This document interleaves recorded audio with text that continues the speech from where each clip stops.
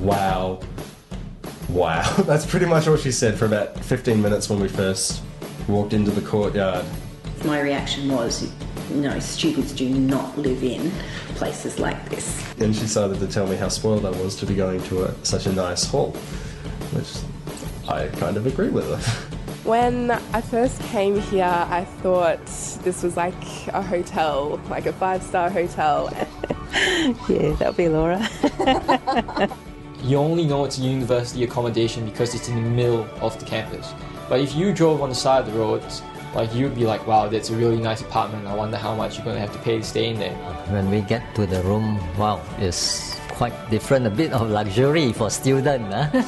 We both sort of had the same reaction. It was like, wow, oh my gosh.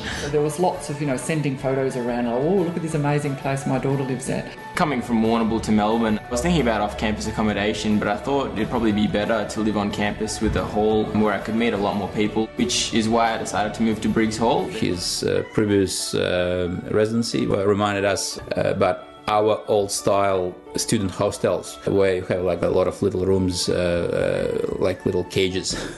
Having your own bathroom and your own kitchens really makes a difference. They sort of feel more like living in a little apartment rather than living on res. There's this amazing room with this huge screen. Everything is neat, trim, proper, provided. All the amenities are, I think first class. They have beautiful black splashbacks in their kitchen, for goodness sake. The issues for young people with no rent record, to get a rental property is not easy to do. So it's opened the door to students who normally would find it really hard to find somewhere to live.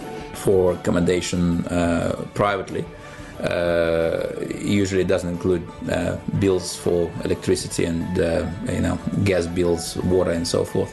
We calculated that the internet was included, all the electricity and water is included, plus free parking. Briggs Hall, they pay a certain amount, and we know that this is how much you need to pay. So you basically can quite easily estimate how much money you'll require per year. Very easy to do the payments. The way they've got it all set up is fabulous. We think we've got value for money. I think with this environment, it will also help them, in their study. That's how we see it.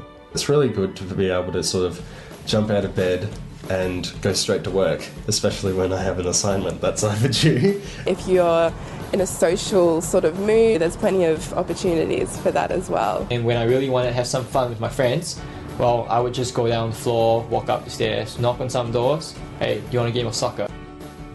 Because the halls have common rooms and games rooms and everything as well, I can come down here and hang out with people. The games room is a great place just to go with your friends, have a game of pool or table tennis, take a break from your study or whatever. You get wing kitchens, so if you don't want to cook in your own room, you can just go to the wing kitchen and it's a communal sort of thing. It's quite a daunting prospect of my only child living so far away from home. For people coming into Melbourne who haven't been to Melbourne before, it's set up in a way that would make it easy for them. You don't have to do that terrifying, where do I find a train station or a bus station or get myself around, because it's all nearby, and within the hall itself you've got everything you need. For us, big plus point, peace of mind, Yeah, we were very happy, so cannot ask for more, right?